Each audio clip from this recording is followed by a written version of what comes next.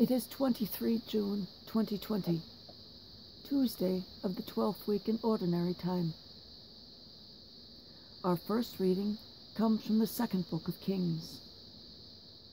Sennacherib, king of Assyria, sent envoys to Hezekiah with this message.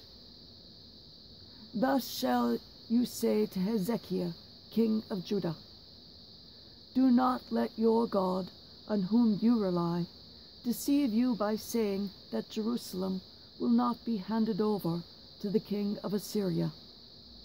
You have heard what the kings of Assyria have done to all other countries. They doomed them. Will you then be saved?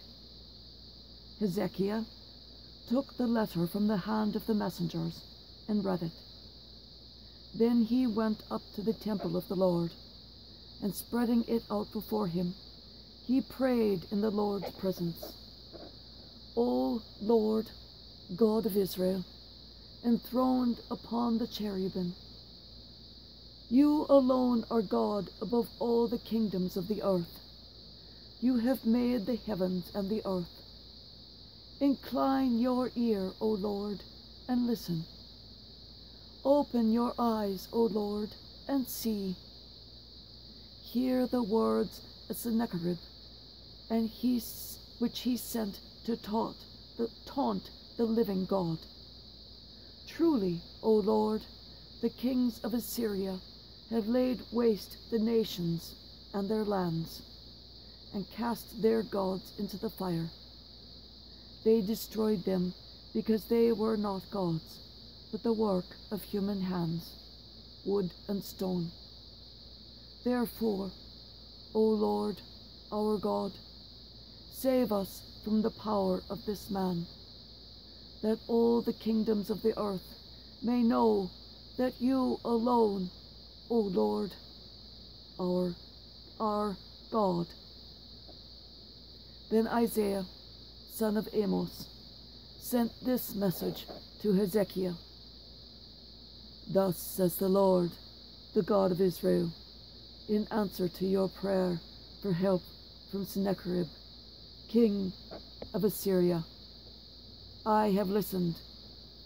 This is the word the Lord has spoken concerning him. She despises you, laughs you to scorn, the virgin daughter Zion. Behind you she wags her head, daughter Jerusalem.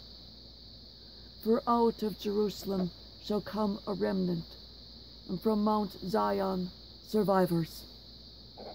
The zeal of the Lord of hosts shall do this. Therefore, thus says the Lord concerning the king of Assyria, he shall not reach this city, nor shoot an arrow at it, nor come before it with a shield, nor cast up siege works against it. He shall return by the same way he came, without entering the city, says the Lord. I will shield and save this city for my own sake, and for the sake of my servant David.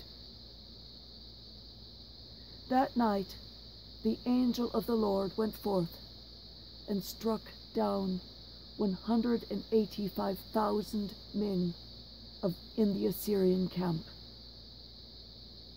So Sennacherib, the king of Assyria, broke camp and went back to Nineveh. The word of the Lord. Thanks be to God.